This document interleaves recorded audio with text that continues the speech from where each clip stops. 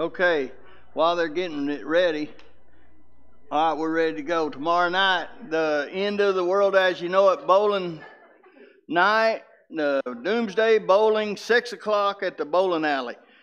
If you don't want to bowl, you can still come out and eat and have fellowship with us. It's going to be a blast.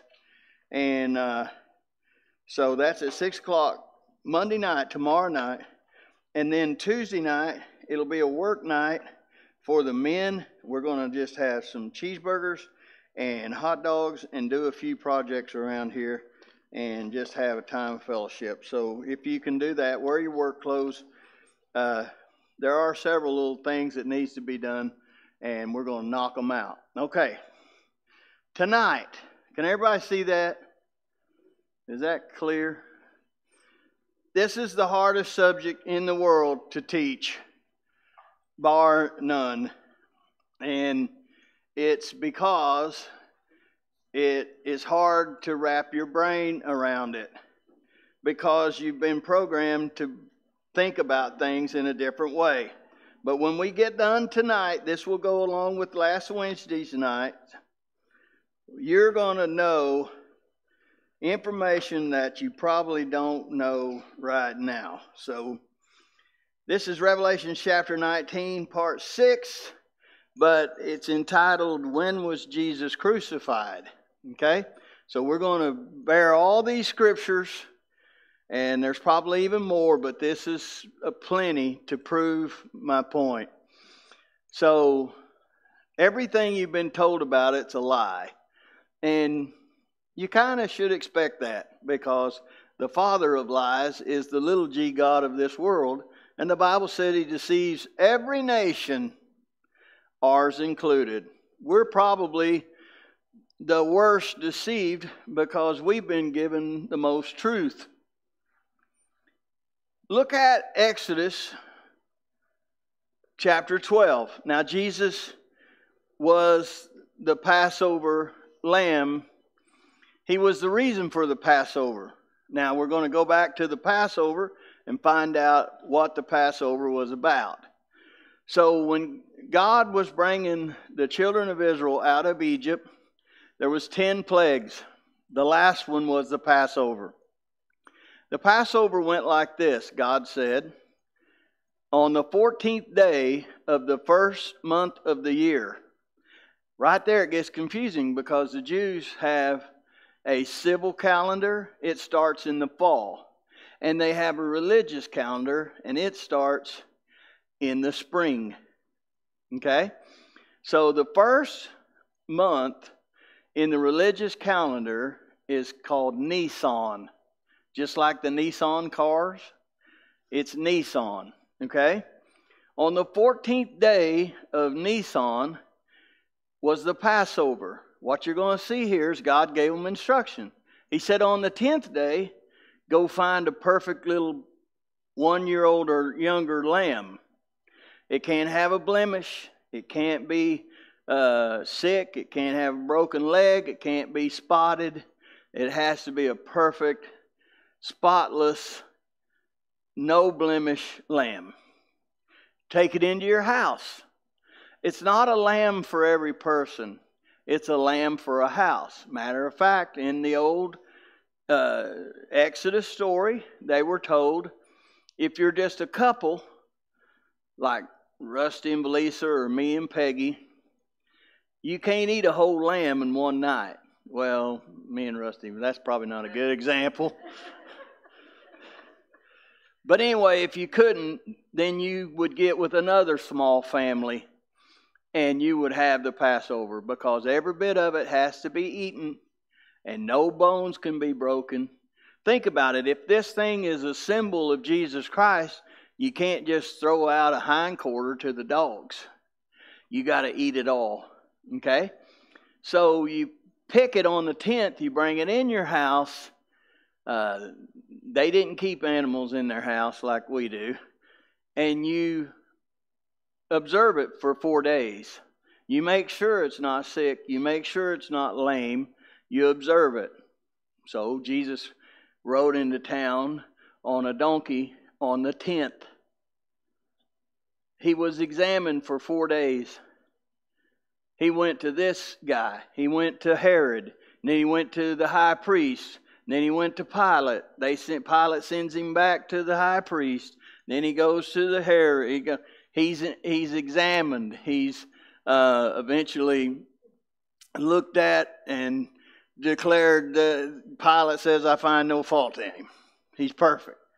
He rides in on a baby donkey on the 10th. He's examined for 4 days, and then he's crucified on Passover day while they're crucifying the Passover lambs. Okay? Now what's confusing is the actual feast of Passover is also called the sacrifice of Passover. And it starts on the 14th. But the animals aren't eaten on the 14th. They are sacrificed on Passover, the sacrifice, before the sun goes down. When the sun goes down, then they're eaten at night, which is actually to the Jew the 15th day. Okay? So we'll get all this. I just want to say that to get you started. It says, "And the Lord spake unto Moses and Aaron in the land of Egypt, saying, This month shall be unto you the beginning of months." So he just made that the first month. "It shall be the first month of the year to you." See, this year it tracked just fine. But you can't start the first month unless the barley is Aviv. And that's just a Hebrew word of saying the barley is in the head, ready to harvest. Because in just 2 weeks, they're going to harvest the first fruits of the barley. If the barley is not in the head ready to harvest, then the priests look at it and they say, the barley is not Aviv. It's not ready to harvest. So they wait till the next new moon. So they wait 30 days. This year, it was Aviv, and so the month started when it should have. Okay? I don't know why I told you that. It just muddied up a very hard subject to teach. "Speak ye unto all the congregation of Israel, saying, In the 10th day of the month, they shall take to them every man a lamb, according to the house of their fathers, a lamb for a house. And if the household be too little for the lamb, let him and his neighbor next unto his house take it according to the number of the souls. Every man according to his eating shall make your count for the lamb. Your lamb shall be without blemish. A male of the first year, ye shall take it out from the sheep or from the goats." You can sacrifice a goat if you don't have a sheep on Passover. "And you shall keep it up until the 14th day of the same month. And the whole assembly of the congregation of Israel shall kill it in the evening." So they all kill it at the same time. Now here's the first problem. We Western Americans read evening and we think of night. That's not a Hebrew. Evening is the afternoon, what we call afternoon, okay? Because their day is ending. And when the sun goes down, their day has ended. That's the evening or the ending of their day. It's from noon to approximately 6 in the evening. We call it evening when the sun goes down because that's the ending of our day. But we're not talking about us, we're talking about them. So, "And this day shall be unto you for a memorial, and you shall keep it a feast to the Lord throughout your generations. You shall keep it a feast by an ordinance forever." But they didn't. 7 days shall ye eat unleavened bread. Even the first day ye shall put away leaven out of your houses. For whosoever eateth leavened bread from the first day until the 7th day, that soul shall be cut off from Israel. That means killed. And in the first day, there shall be a holy convocation. Now, so Passover's on this day, and the first day after Passover starts the Feast of Unleavened Bread. When it says that this first day there shall be a holy convocation, that means that day is a Sabbath. It doesn't matter what day of the week it falls on. So on Passover, you don't do any work. And on the first day of unleavened bread, the feast that follows the next day, the first day is a Sabbath. It's a holy convocation. It's a high and holy Sabbath, and it can fall any day of the week. It's not the weekly Sabbath that is always Friday at sundown till Saturday at sundown. That weekly Sabbath is a weekly occurrence. But this high holy day of the first day of unleavened bread is a Sabbath as well. You have to remember that. 7 days later, on the 21st, it's a high holy Sabbath as well. It can be any day of the week.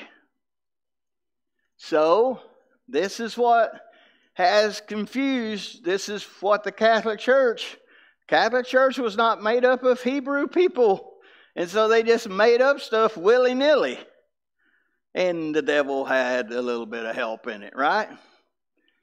So, in the first day there shall be a holy convocation. And in the seventh day there shall be a holy convocation to you. What's that mean? 7 days after the first day. The first day is the 15th. The seventh day is the 21st day of Nisan.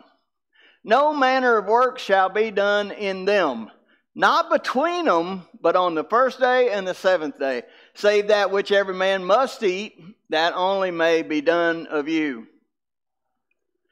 And ye shall observe the feast of unleavened bread, for in this selfsame day have I brought you your armies out of the land of Egypt. Did you know they were armies? God calls them armies.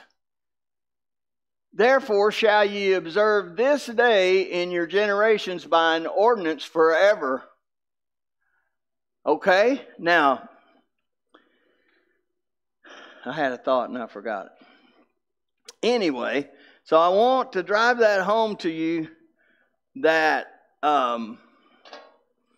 this is a Sabbath, a high holy Sabbath. In the week of Jesus' crucifixion, there was 3 Sabbaths. That's what trips them up. That's why the Catholic Church told you he was crucified on Friday afternoon at 3, but he rose again Sunday morning before the sun come up. But you can't get 3 days and 3 nights. No way, no shit. Not even with the new math. You can't. No way, no way. So we don't believe that. And a matter of fact, we believe the devil's had his hand in the confusing people. And they, of course, they worship on the wrong days. And they follow after pagan practices. They call the day they claim to worship the resurrection by the name of the sexual fertility goddess. It's just pandemonium when it comes to ignorance. But tonight, I'm going to endeavor to teach you this the best way I know how. So the 10th day, you get a lamb. The 14th day, you kill the lamb and you put it in an oven. So on the 14th day, Jesus was crucified and put in a tomb. You cook this lamb over a fire.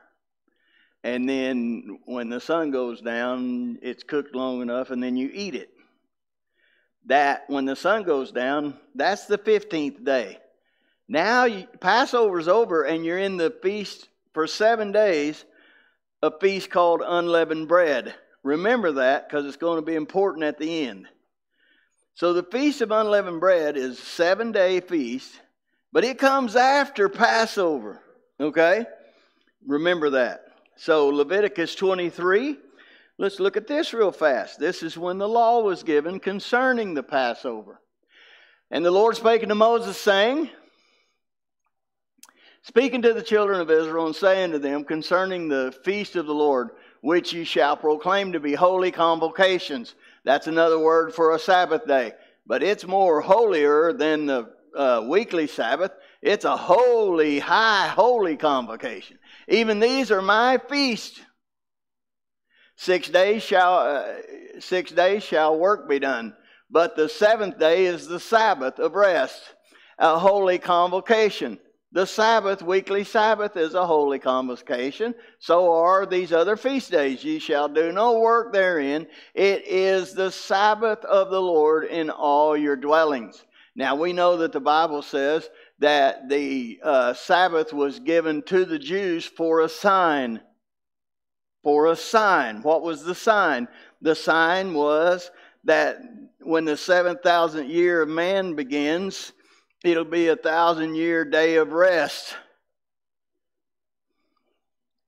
These are the feasts of the Lord, even holy convocations, which ye shall proclaim in their season. There are 7 of them. There's 4 in the spring. There's actually 3 in the spring, 1 in the summer. They are Passover, Feast of Unleavened Bread, First Fruits. And then 50 days after Passover, what we call Pentecost or Shavuot. There are 4 in that season. In the fall, there are 3. The 4 in the spring have been fulfilled to the day. The 3 in the fall have not been fulfilled. That's why we believe they're going to be fulfilled to the very day. So the last one is the Feast of Tabernacle. That means God tabernacling with us. I think that's when Jesus returns to earth. The first one is Rosh Hashanah. That has the 100 trumpets. Well, the Bible says on the last trump, the rapture. Well, every Jew knew what that meant. Because they blow the shofar, the lamb's horn, or the ram's horn, 99 times. Boop, boop, boop, boop, boop, boop, boop. How would you like to have that job? And then the last one's called the last trump. And they blow it. And it's really something. So we hear that as Western. We're like, last trump? What does that mean? Every Jew says, hey, stupid, that's the last trump on the Feast of Rosh Hashanah. Anyway, I think they'll be fulfilled to the day. Okay, we'll have to live to see. In the 14th day of the first month, at even, when? In the afternoon, at the ending of the day of the 14th, is the Lord's Passover.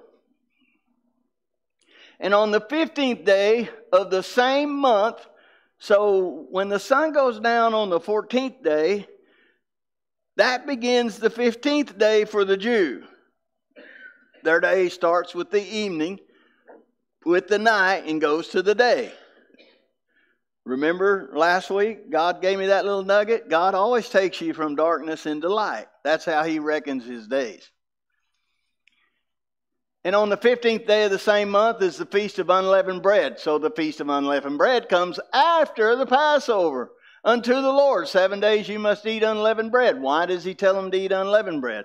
Because when they left Egypt, they didn't have time to let it rise. God likes hot rolls with yeast in them.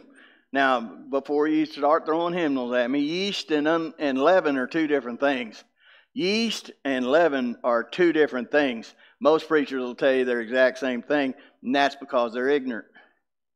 Yeast and leaven are 2 different things, but they act similar. They make the bread rise. Well, they didn't have time to wait on it for a few hours to rise, and then punch it down and let it rise again, They had to get. So, they eat unleavened bread, like a tortilla. And they tell their kids in that feast, man, we had to get out of Egypt. That's why we couldn't make the good bread. Everything God does is to teach your children something. We don't teach our kids anything. Watch. In the first day ye shall have a holy convocation. First day of what? Unleavened bread, the 15th. Ye shall do no service work therein, servile work. But ye shall offer an offering made by fire unto the Lord 7 days. In the 7th day hey, guess what? The seventh day is a holy convocation too. Ye shall do no service work. It's a Sabbath. And the Lord spake unto Moses, saying, speaking to the children of Israel, and saying unto them, when you be come into the land which I give unto you, you shall reap the harvest thereof. Then you shall bring a sheaf of the firstfruits of your harvest unto the priest. That's where we get the idea of bringing your firstfruits or bringing your tithe into the storehouse first. Honoring God first. It's called the Feast of Firstfruits. And God said, when you get in the land I'm going to give you, then you start honoring me first. This is something that I don't have it in my notes, but I've always been intrigued with. So God brings all these animals on this boat and causes a flood. And it kills everything virtually except the aquatic animals and 8 people that are on the boat. And when the boat lands and the water subsides, the first thing God tells them is, I want you to start taking some of those animals and sacrifice them to me. If that don't cause you to shake your head, you know, everybody says, well, they went on there 2 by 2. Those were the unclean animals, 2 by 2. The clean animals were put on there 7 by 7. What for? Well, so when the boat landed, they could start sacrificing them. Well, first of all, they had to have something to eat. But secondly, let's say I'm a sheep, and I'm one of them that gets chosen to get on the boat, and I'm looking out the little hole, and I'm like, oh my goodness, man, everything else is dead. Hallelujah, hallelujah. I'm one that gets to live. And then I'm the first one he grabs up and cuts his throat. Think about the faith it took for Noah. Would you not have argued with God? Wait a minute now, God.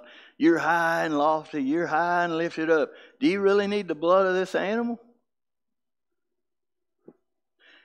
I don't know if you remember, God, this is all there is. So it takes a lot of faith to start killing animals as a sacrifice to God when there's not that many animals. Take a whole lot more faith than us giving some finances, right? And he shall wave the sheaf before the Lord to be accepted for you. On the morrow, after the Sabbath, the priest shall wave it. It's called the first fruit.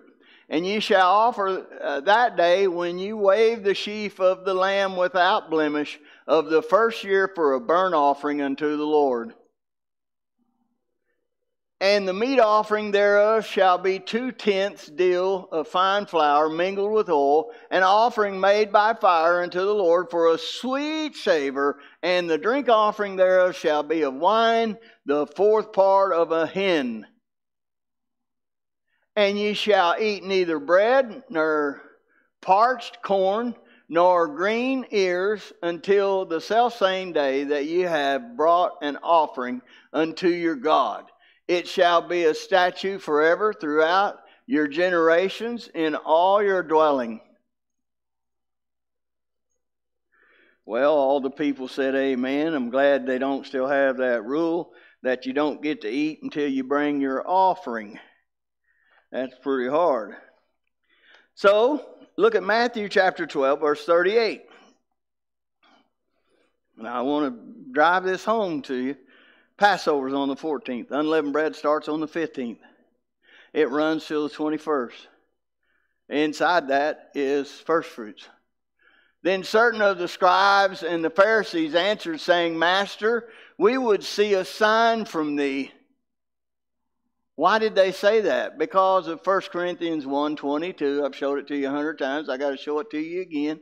1 Corinthians 1:22. Why did these Jewish leaders ask Jesus for a sign? For the Jews require a sign, and the Greeks seek after wisdom. The Jews require a sign from God before they'll believe anything. So they told Jesus he had performed so many miracles it wasn't even funny. And then they have the audacity to ask him for a sign.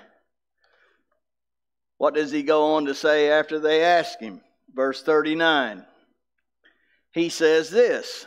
You've heard it before, but it's in this context.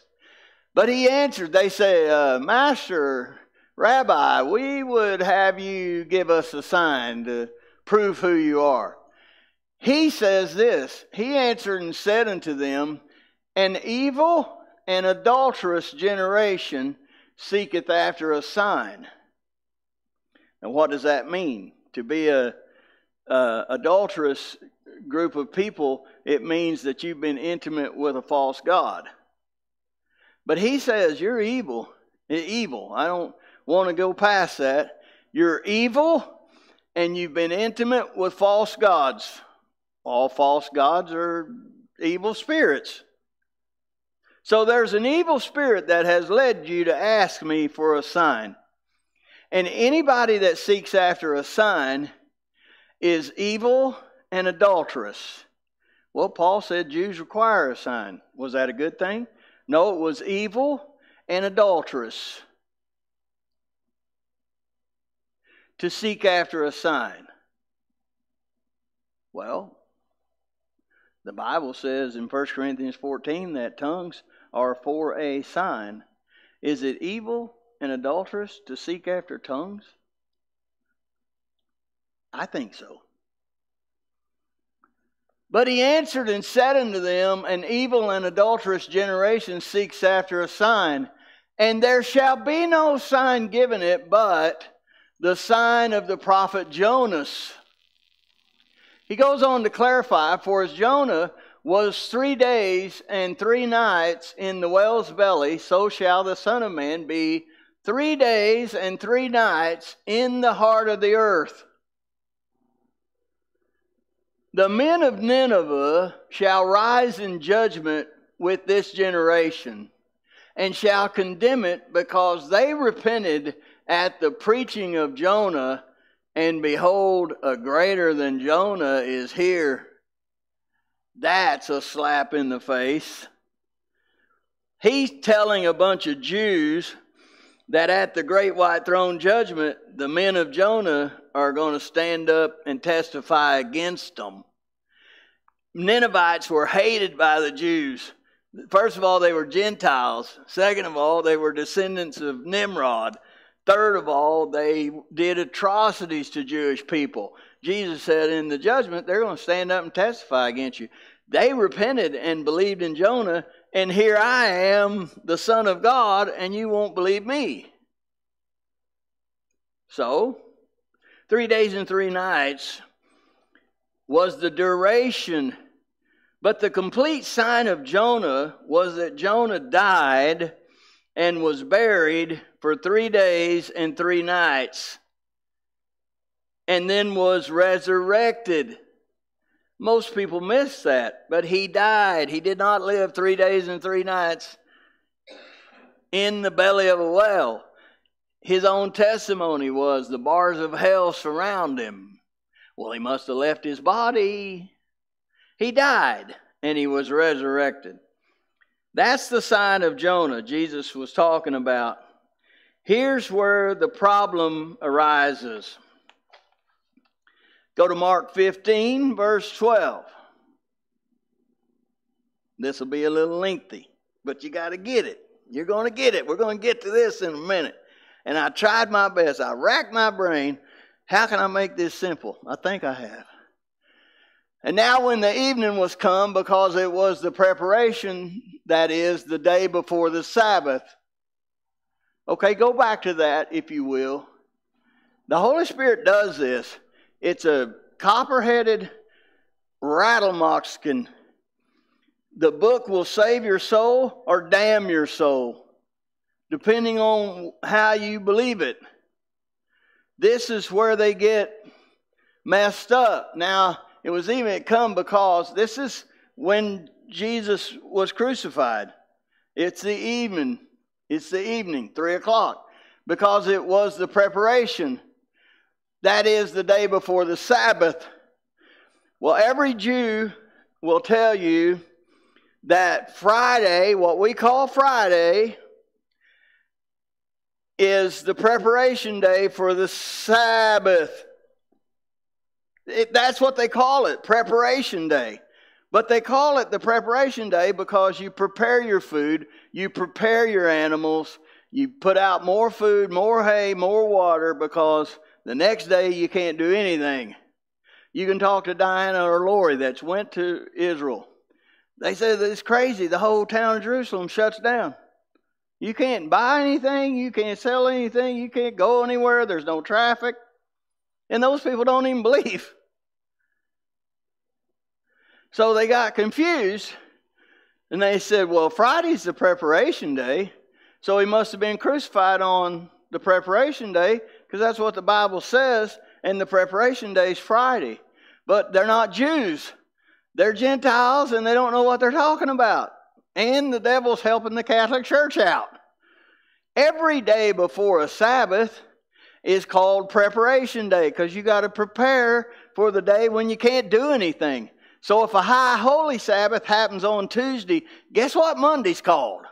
Preparation day. Watch it. And now when the evening was come, because it was the preparation, that is the day before the Sabbath. And it was, because you just read it, the first day of the Feast of Unleavened Bread was a Sabbath. And so is the last day. Now, Passover is sometimes called a feast. It's not usually called a Sabbath, but for that day you couldn't do a whole lot of work. But the preparation to eat the lamb on the next day had to be made. You got to cook it before you can eat it.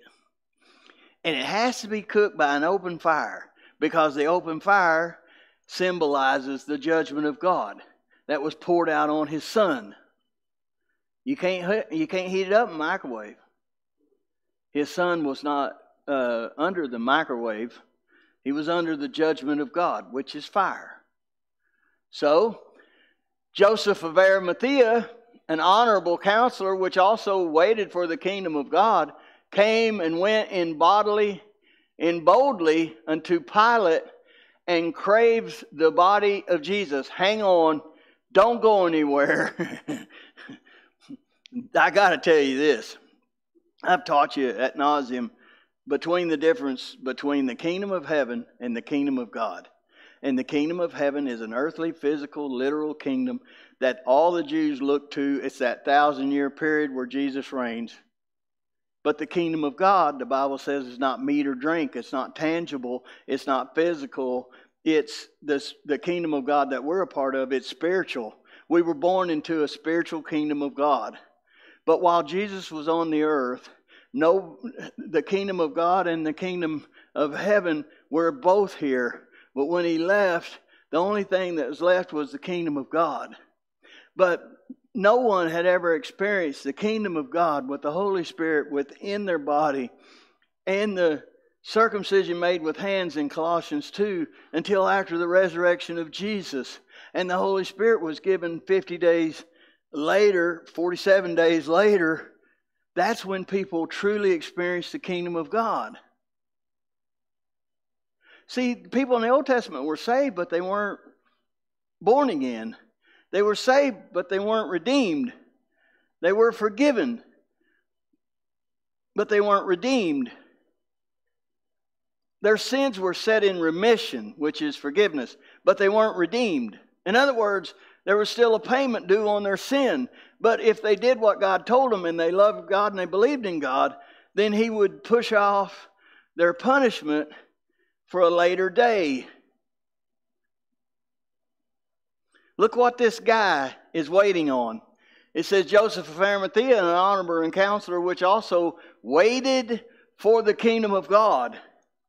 He was waiting and longing for when the day of Pentecost, when the Holy Spirit was given, and God would circumcise those people's flesh away from their spirit and quicken their dead spirits to life, and he became a part of the kingdom of God.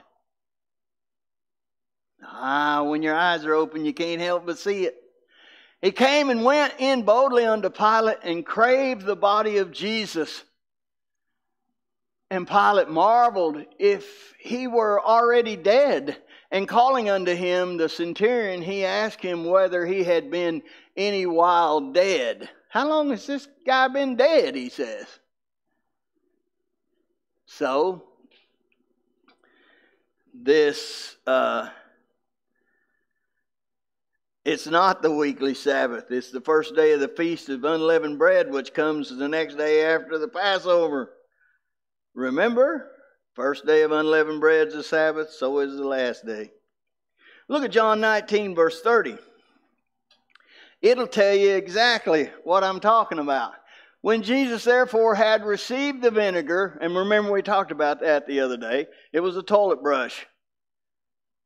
They shoved a sponge with human excrement on it in his mouth. He said, "It is finished," and he bowed his head and gave up the ghost. The Jews, therefore, because it was the preparation, there you go again, that the bodies should not remain upon the cross on the Sabbath day. Well, that was the day preparing for the next day was the Sabbath. Notice this in parentheses, it's a thought unto itself. For that Sabbath day was a high day. He's letting you know it wasn't the weekly Sabbath. It was a high holy Sabbath because it was the first day of the unleavened bread, the day after Passover. It ain't got anything to do with the weekly Sabbath. He didn't die on preparation day on Friday. He didn't raise on the first day of the week, Sunday. He died on the Passover, the 14th day of Nisan. And the next day was the first day of unleavened bread, which was a high holy Sabbath. Besought Pilate that their legs might be broken and that they might be taken away. We got to speed this up. What do they got to speed it up for? Because they need to get back and cook their lamb. Then came the soldiers and brake the legs of the first and of the other which was crucified with him. But when they came to Jesus and saw that he was dead already, they brake not his legs. Well, yeah, because the Passover lamb could not have a broken bone. It was a high holy Sabbath. That can fall on any day of the week. Passover was a high Sabbath. Also preparation day for the first day of the Feast of Unleavened Bread, which was a high holy Sabbath. So, Jesus was crucified on Wednesday. So, what I've drawn here is the separation of our days. It's separated at midnight. Okay? So this is Monday for us. Goes from midnight to midnight. And so I drew this little black part to represent the nighttime. Okay? So you got about 6 hours of darkness from midnight till 6. You got 12 hours of daylight. Then you have 6 hours of darkness from around 6 to midnight. And then Tuesday it starts over for us. Is that clear? We reckon our day from midnight to midnight. So I drew half the night starts our new day. And you have the other half a night on the end of our day. We have 12 hours of daylight in between them. Underneath here, I tried to draw you the way that the Jews reckon their day. They reckon from sundown to sundown. So this would be what we call the first day of the week. What they call the first day of the week actually would start on our Saturday night at sundown. Do you see what I've done? From sundown on Saturday till sundown on Sunday would be the first day of the week to the Jew. Okay? So we've got to figure this out because we know that on this first day, sometime before the sun come up, Mary went to the tomb. Now we don't know when, but let's just be honest. I did the funeral for Dave Jensen, And they told me he got up at 4 o'clock every day, and he went out on Highway 75. He always turned left, went to Quick Trip and got a breakfast burrito or something, and then went back to the Jensen tractor and started his day. He pulled out in front of a lady in a van, and it killed him. 4:31 in the morning. Now, I can assure you his grandson don't get up at 4 o'clock in the morning. But the older people used to. A lot of times because they had to be at work at 6 o'clock or 7 o'clock, but they had to milk some cows before they went to work. My dad told me, he asked his dad one time, is there something that causes the milk to spoil if we milk these cows in the daylight? And his dad said, no, it's just waste of time. You could get up a little bit early and milk the cows, and then when you get home, then they have milk again, you can milk them again. But back in this day, we know she's there before the sun comes up because the Bible tells us that. But let's pick a time. Is it 5? Was she anxious? Was it 4? It doesn't matter. But she's there before the sun comes up. So we know that. So that's our point of reference to go by. Okay? So here we go. I'm going to try my best. So Wednesday is to the Jewish people, it was the 14th of Nisan. It started at sundown on our Tuesday, and it went till sundown on our Wednesday, okay? Well, he's crucified right here from 9 o'clock until 3 o'clock. Now, they take him off the cross at 3 o'clock. So at 9 o'clock, he goes on the cross. And at 3 o'clock, they take him down. At high noon, there's an eclipse that's going to make tomorrow look like a kindergarten class. It stayed dark for 3 hours. Scientists say that can't happen. But, you know, the Bible says that God stopped the sun for a whole day one time. Of course, scientists say, I know it says he stopped the sun, but what it means is he stopped the world. Well, it doesn't say he stopped the earth. It said he stopped the sun. But anyway, I digress. So this is the day, and Wednesday afternoon is they take him off the cross. We know that, and I'll show you why. They take him off because they got to get their lambs cooked and eat it here. They eat the Passover on the night right after the sun goes down on the 5th day, or in this case it was the 15th of the month. Okay? This is a Sabbath. This is a preparation day. So, let's try to stick with my notes or I'm going to get... So, he is...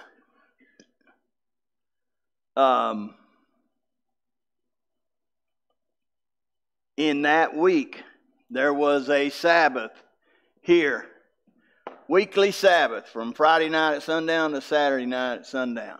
There was a weekly Sabbath. This was the 15th, the first day of unleavened bread. That's a high holy Sabbath. A high and holy Sabbath. This was preparation day for that. Passover. Now, here's how we can figure this out. So the Passover is on the 14th, but it's not eaten until the night of the 15th. That's the first day of unleavened bread. So, he's crucified on Wednesday. He's on the cross from 9 a.m. to 3 p.m. They have about 3 hours to get him down. So, he's in the tomb. all of what we would call Wednesday night. You with me? And Friday night and Saturday night. Okay? Now these are our splits between Friday and Saturday night, Thursday and Friday, Wednesday and Thursday. See, this part of the night is actually what we call Wednesday because it goes to 12 o'clock. And then at 12 o'clock, we say it's Thursday.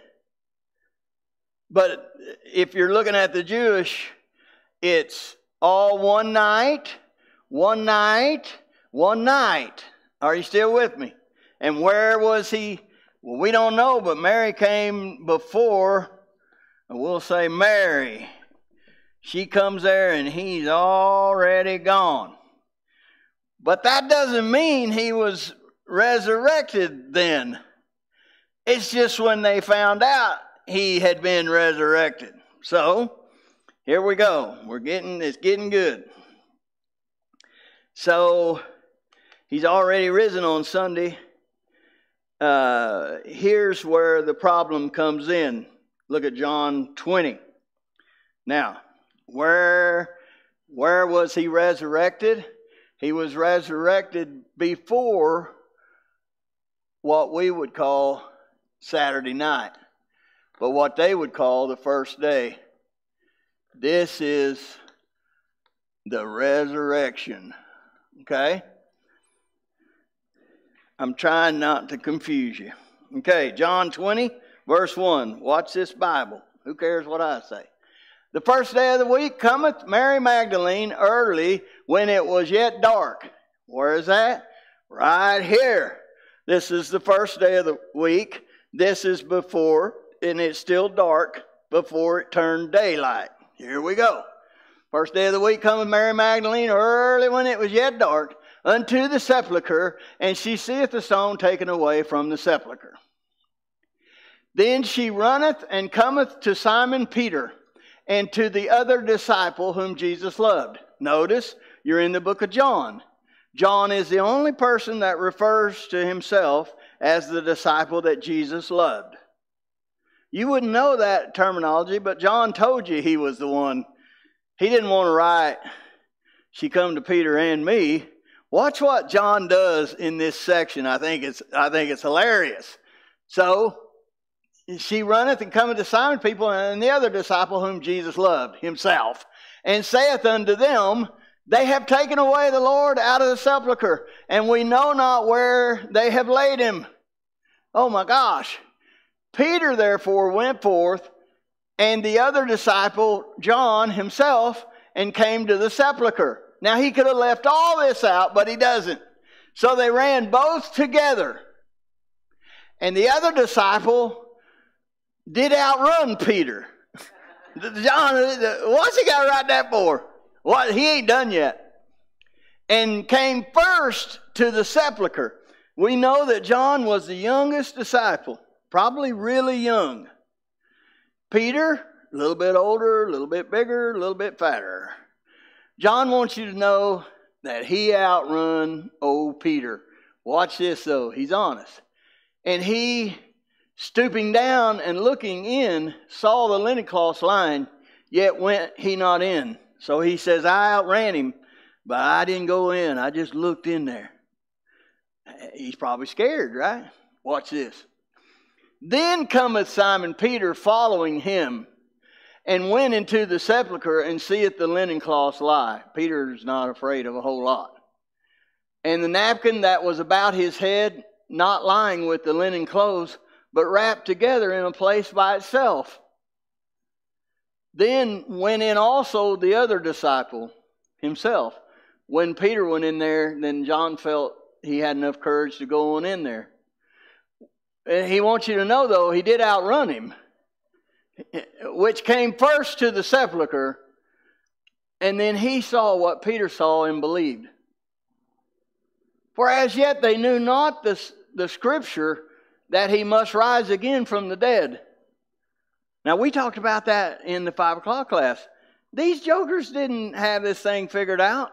They didn't even know. John is telling you, when they're standing in the tomb with the cloths, the linen cloths, the shroud of Turin laying there, they didn't even know that he was going to rise from the dead.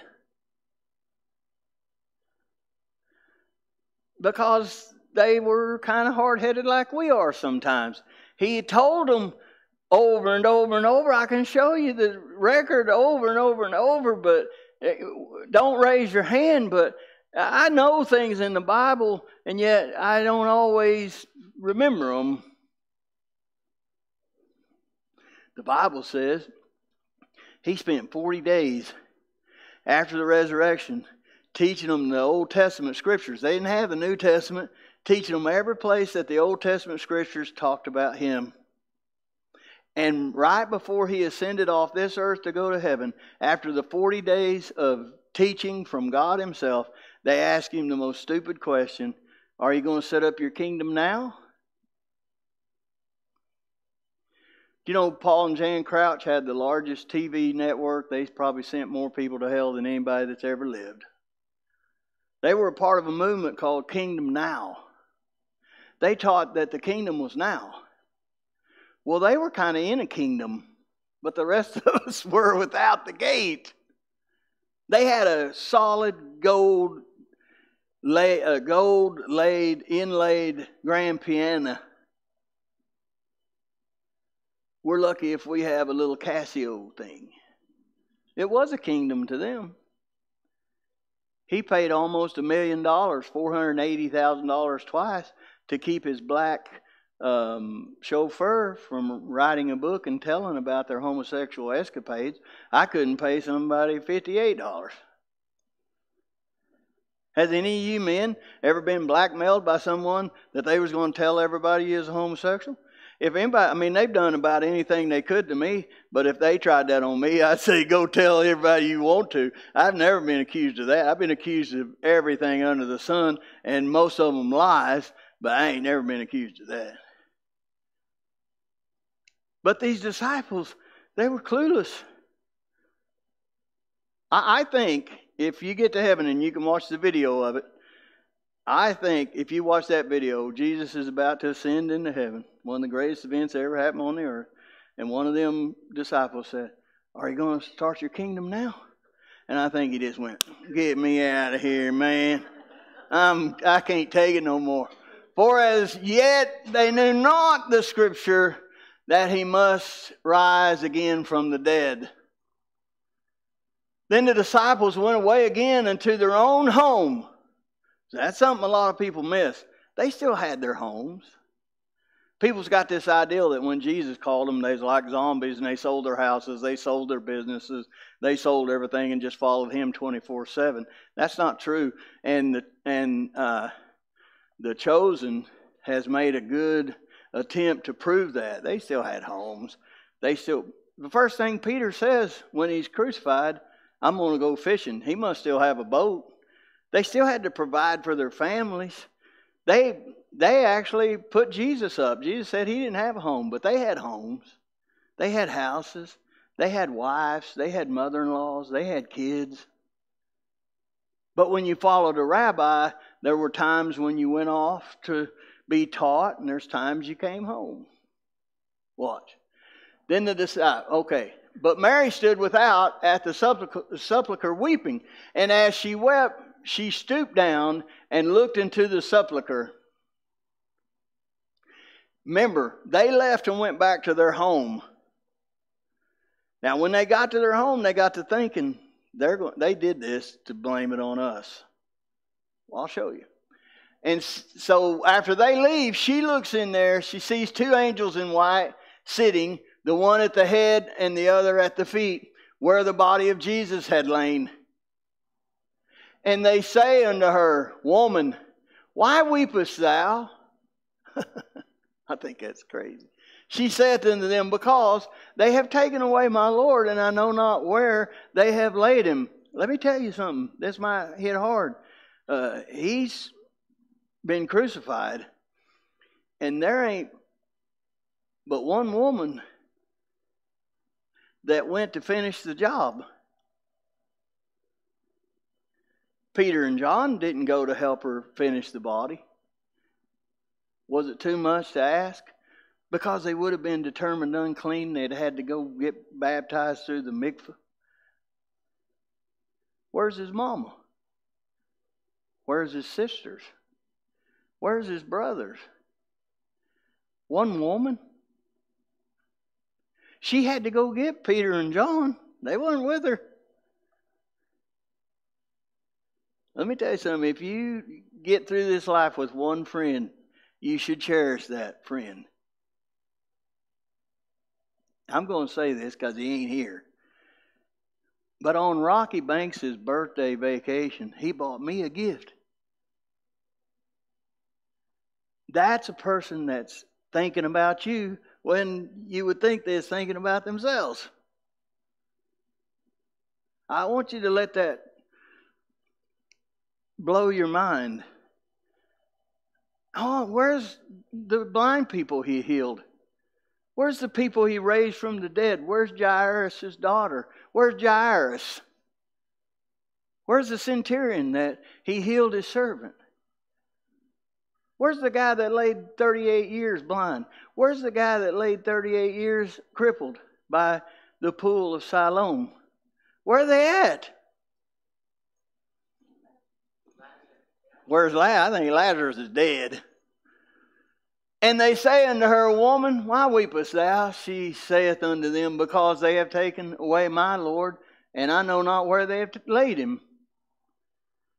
You know what she's wondering?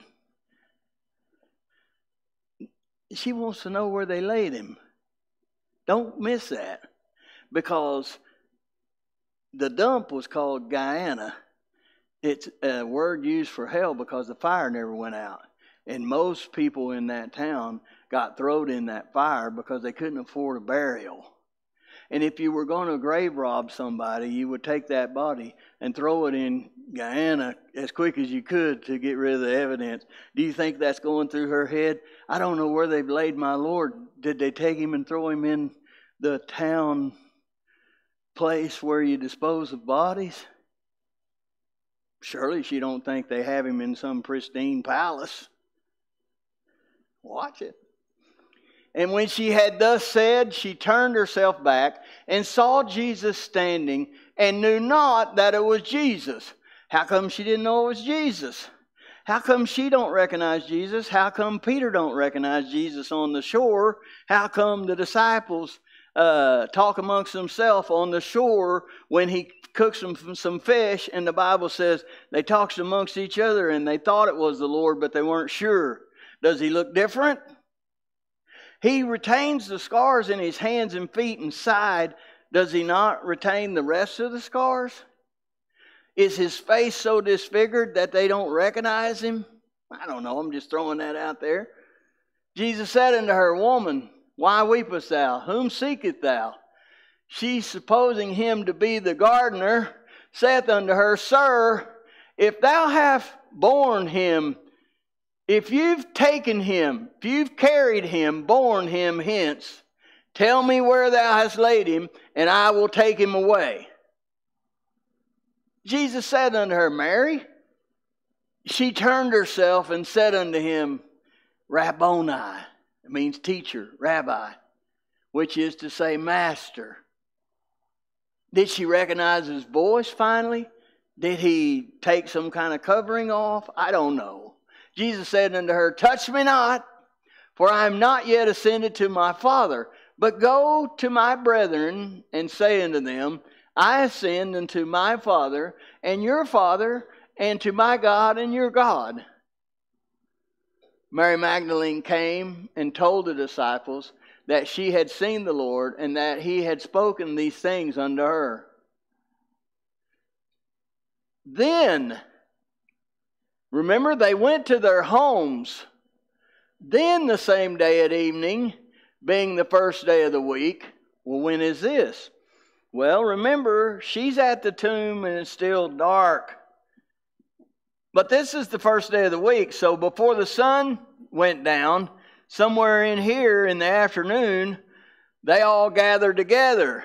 Watch it.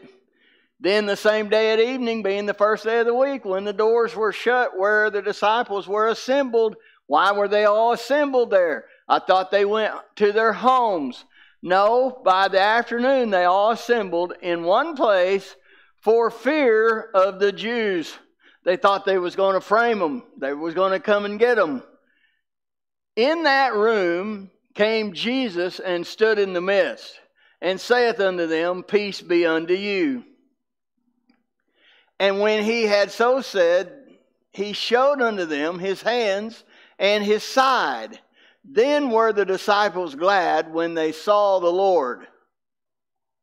Then said Jesus to them again, Peace be unto you. As my Father hath sent me, even so send I you. And when he had said this, he breathed on them and said unto them, Receive ye the Holy Ghost. Now, it wasn't the Holy Ghost they received on the day of Pentecost, but they received the Holy Ghost right then. Now, look at Acts 12, verse 1 through 11. We're going to solve this problem. The King James Bible calls this word Pascha Easter. It's virtually the only Bible that has the word Easter in it. Everybody poo-poos the King James Bible. The word Pascha is Passover. It's translated Passover everywhere else in the Bible. But the King James translators made a mistake in this story and called it Easter. Well, Martin Luther's Bible that he wrote, he interpreted Pascha as Easter every time the word's in the book. So before you go to poo-pooing something, you need to understand what's going on. I'm going to teach you tonight, and then you'll know. Watch. Now, about that time, Herod the king stretched forth his hand to vex certain of the church. Now, this is Herod, right? And he killed James, the brother of John, with the sword. That's why we know that the writer of James was killed early on. Probably one of the first martyrs. Now, some people think that the James that wrote the book was the half-brother of Jesus, James, become the pastor of Jerusalem. I don't believe that. This James was in the inner circle of Jesus' disciples, Peter, James, and John. He writes his book to the Jews that were scattered, the 12 tribes that were scattered. When was they scattered? Early on. Okay, so here we go. And because he saw it pleased the Jews, he proceeded further to take Peter also. Now, when did he take Peter? So he killed James, cut his head off. Who did? Herod, the king of Israel. But Herod was not a Jew. Herod was placed there by Rome. Herod was a pagan Roman. He was the king of Israel. Israel don't kill people by cutting their heads off. They stone them to death. Herod was not a Jew. Herod did not observe Passover. He celebrated Easter. Herod was not a Jew. He didn't have a Passover lamb. He didn't have a Sabbath. He didn't have a Passover Seder. He didn't have a Passover meal. He didn't teach his kids about them coming out of Egypt. He didn't come out of Egypt. He was a pagan. He celebrated sex. He married his brother's wife. He killed his own family. He's not celebrating Passover. He's celebrating Easters. Watch it. And because he saw it pleased the Jews, he proceeded further to take Peter also. Parentheses, then was the days of unleavened bread. So I've just taught you over and over and over. I tried to drive it home. The Feast of Unleavened Bread is the 7 days after Passover. Now, we don't know when Peter was taken, but we know that it was in the Feast of the Unleavened Bread. How was Herod able to arrest him? Because it's a mandatory feast. Peter had to come to Jerusalem. If Peter lived in another town, we don't know, but every Jew is in Jerusalem on Passover. But he was not arrested on Passover. He was arrested sometimes in the 7-day week of unleavened bread. Is that clear? So when he got arrested, Passover's over. Watch the next verse. And when he had apprehended him, he put him in prison and delivered him to 4 quadrants of soldiers to keep him, intending after Easter to bring him forth to the people. Here's the dilemma, and they wrote extensively about it. The translators of the King James Bible had a dilemma. The word is pasha. Remember, it's a copper-headed rattle-moccasin. Well, pasha is translated Passover everywhere else. But they said, in the context, it can't be Passover because the Bible just tells you it's in the week of unleavened bread. And then they said, Herod's not observing Passover anyway. He's observing Easter. So I believe they were led by the Holy Spirit, and they said, it's Easter. So he intended after Easter. Listen, Herod had eggs to color, and he had grandkids to hunt eggs and stuff. Easter was a big feast back then. It's a lot different than it is now. It was a bunch of sex and debauchery, and it's a party time. I don't have time to cut this guy's head off and make a big deal about that. That's why the word's put in there. So he intended after Easter to bring him forth to the people. Peter, therefore, was kept in prison. Now, you can say, maybe it's talking about next year's Easter or next year's Passover. I don't think so. Peter, therefore, was kept in prison, but prayer was made without ceasing of the church unto God for him.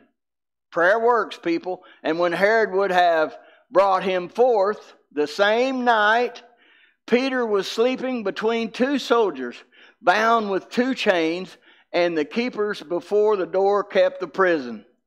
He's locked up pretty good. And behold, the angel of the Lord came upon him, and a light shined in the prison, and he smote Peter on the side. Do you think Peter's worried? He's sound asleep. And he raised him up, saying, Arise up quickly, and his chains fell off from his hands. I do not have any idea why he has to move quickly. Except, the only thing I can think of is the angel didn't want to have to kill them all. Some of them probably believed when they come up out of their slumber and he was gone. But if he would have awoken them, the angel would have had to kill them all. It's the only thing I can think of. And the angel said unto him, Gird thyself, and bind on thy sandals. And so he did, and he saith unto him, Cast thy garments about thee, and follow me. And he went out and followed him, and wist not that it was true which was done by the angel, but thought he saw a vision. When they were past the first and the second ward, they came unto the iron gate that leadeth into the city, which opened to them, had some kind of power gate of his own accord. And they went out and passed on through one street, and forthwith the angel departed from him. And when Peter was come to himself, he said, Now I know of a surety that the Lord hath sent his angel, and hath delivered me out of the hand of Herod, and from all the expectations of the people of the Jews.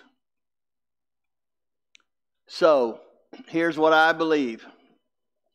I believe he was crucified on our Wednesday afternoon, the 14th day of Nisan. So, if that's the 14th day, then we got to go back 4 days. 1, 2, 3, 4. And so sometime in here is when he rode in on a baby donkey. Because remember, on the 10th day of the month, you had to take a lamb and you had to sacrifice it. And I'm going to draw a little baby donkey.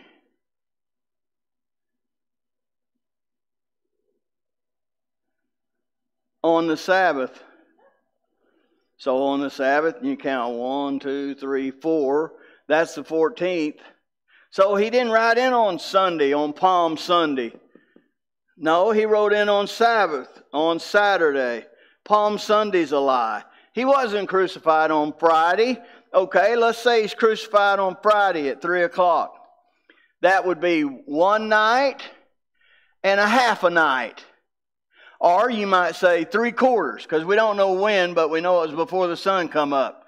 Well, Jesus didn't say 1 3/4. He said 3. Well, if he's crucified on Friday at 3 o'clock, the day's pretty much over. If he's out of the grave here when Mary gets there, that's just 1 day and 3 hours. Now listen, some of the greatest theologians that have ever lived puts this forth. What's the great preacher in California? John MacArthur. He preaches Friday crucifixion, Sunday morning resurrection. He is probably one of the greatest theologians of our time. The one that he honors and looks up to is R.C. Sproul. R.C. Sproul preaches Friday crucifixion, Sunday morning resurrection. That's only 1 day and a little bit. It's not even close to 3. It's not 2 3/4. It's not 2 5/8. Some people teach Thursday. Okay, let's look at Thursday. Then you would have 1 night, 2 nights, and a half. It's not 2 1/2. It's 3. If you're crucified on Thursday at 3, you got 1 day, 2 day, and a little bit. It's not 2 and a little bit. He died on Wednesday at 3. It's 1 day, 2 days, 3 days. He died Wednesday at 3. It's 1 night, 2 nights, 3 nights. He didn't come in on Sunday. Came in on Saturday. The whole thing's a lie. But if I was the devil, I'd lie too, wouldn't you? Let's pray. Heavenly Father, thank you so much for these people. God, we thank you for the cross. We thank you for the revelation. We thank you for the word that's clear, that we can know if we study, if we prepare ourselves. We talked about it in the 5 o'clock class. We're to prepare ourselves with the gospel to give to other people. Help us in a loving way and a caring way. Share the gospel with people. Thank you. In Jesus' name, amen. Thank you, folks.